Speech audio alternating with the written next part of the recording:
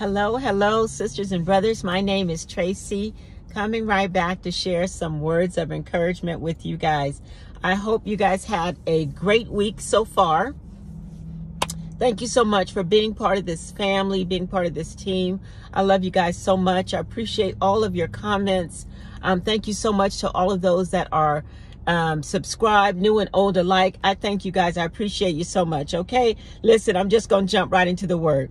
I'm going to go ahead and say this right off the bat. Yes, it's another marriage word. Okay, a God ordained marriage word. All right, listen, you guys, don't be mad. I can only give you what my Father gives me to share. Okay, you guys know that. You know that. And I understand that, you know, you can kind of be tired of hearing the same thing over and over again, especially when you have waited, a while and you've been waiting and you get tired. I understand that. One of the things I do though is I just take a break from my social media. Once, when I feel that I'm just getting tired of, you know, maybe hearing certain things, just take a break, take a pause, and remember to occupy. Listen, let me get into it. I don't know how much memory I have left on my phone, and I'm actually at the parking lot in the store, and just all of a sudden, people are pulling up on the sides of me everywhere. I'm going to try to jump into the word and not have to move my car. We will see, okay? Listen, so I just want to let you guys know that God remembers. He didn't forget about you, and that's the word for today. God remembers. Hashtag 222, hashtag 1010, and hashtag 10, okay? We know that for me and for many of you, when we keep seeing the number 222, the Lord is reminding us about his marriage promise that he promised to us, okay? It is about marriage. Now for me, and also in the word, it's the numbers 1010, and the number 10 is reminding us that this is the appointed time. This is the appointed time that God chose. This is a right now word. So really quick, I was, after my prayer time, I opened up my Bible, kind of thumbing through it a little bit. One of the first scriptures that came up was in Exodus 6 and 5. I might be jumping ahead of myself a little bit, but you guys bear with me, okay? And that's because of everything that's kind of going on around me.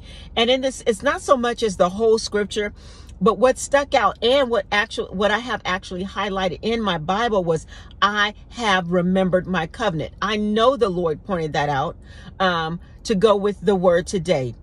God is very intentional, okay?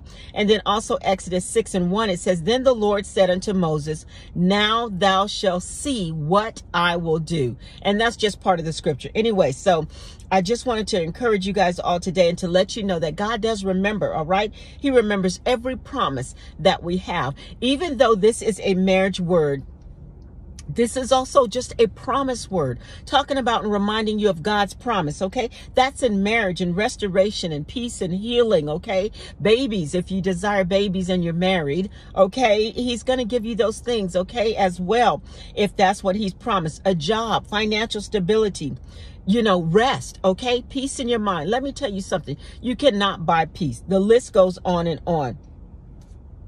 So listen, man may forget, but our God, our Father in heaven will never forget his promise and his covenant to us, okay? He will never forget. So don't be weary in well doing, all right? It's going to come. It's going to come. You shall reap if you faint not. And like I said, as I thumbed through my Bible this morning, that's the part that was highlighted. Exodus 6 and 5 is right at the end, and it says, I have remembered my covenant, okay? Hallelujah. God is so good, and he's so intentional. You guys, bear with me. I'm going to move. It's just like everybody from everywhere. I'm just going to go ahead and move. You guys, bear with me. Stay with me.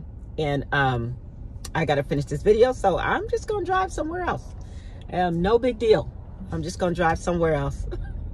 I think this is the first time I ever had to do that, but hey, it's all right. It is absolutely okay, and I'm going to get done. This looks like a good spot. We're going to park right here and get this word done. Nothing's going to stop me from getting God's word out, okay? Okay, here we go. So listen. So like I said, that was the scripture. God remembers, okay? The Lord has been showing me also lately rainbows. All right. I see them with my eyes closed, in a vision. He's just been showing me rainbows, and we know what the rainbow symbolizes. It is God's covenant that he will no longer flood the entire earth again. All right. It does not stand for pride. I'm not even going to say I'm sorry, because I'm not. It doesn't. Okay. It is a reminder of God's promise, his covenant with his people. All right. Amen. And that is over in Genesis 9 and 15 and 16. I kind of read both of those. Okay. But the scripture that caught my eye, this morning, well, the ones I gave you, and Genesis 2. Wait, listen, y'all, listen.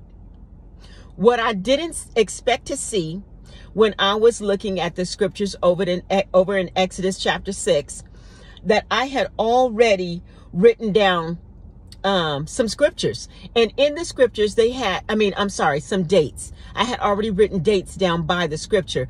And these dates had 222 in it. This was not on purpose. I didn't even remember it was going to be there, but they were there. And to be exact, it was 3 dates. You know how when the Lord repeats something 1, 2, 3 times, he is trying to get your attention. Let me give you the dates real quick. It was 6/12/22, 10/12/22, 11/20/22, 222. They're all in there. Okay. I just wasn't expecting it. It just stuck out.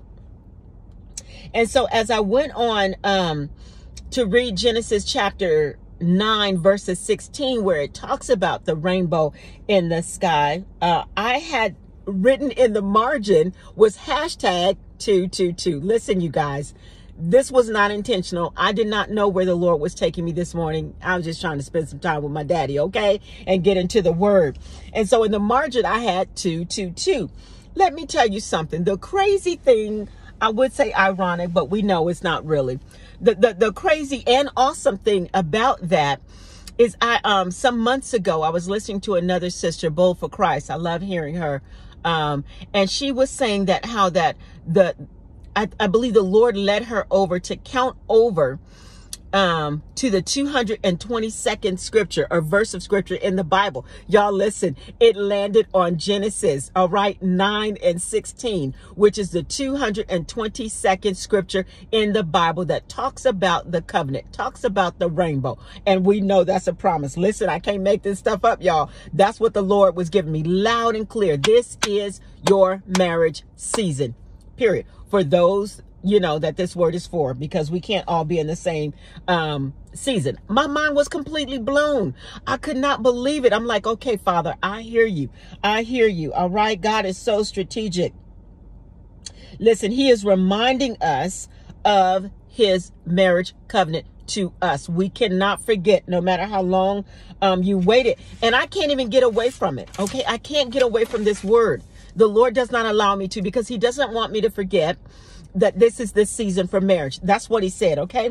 I wasn't looking for it. I'm not searching for it, y'all. I have been content in the waiting. All right. Thank you, Jesus. Because I can't always say that. So I have been content in the waiting for the marriage promise, but it's here. It's here right now. This is the appointed time. And I asked the Lord this morning what he wanted me to share with you guys. This is what he wanted me to share. Another marriage word. Okay. Because it is the season for God ordained marriages. Okay. I can only give you, like I said, what God has given me.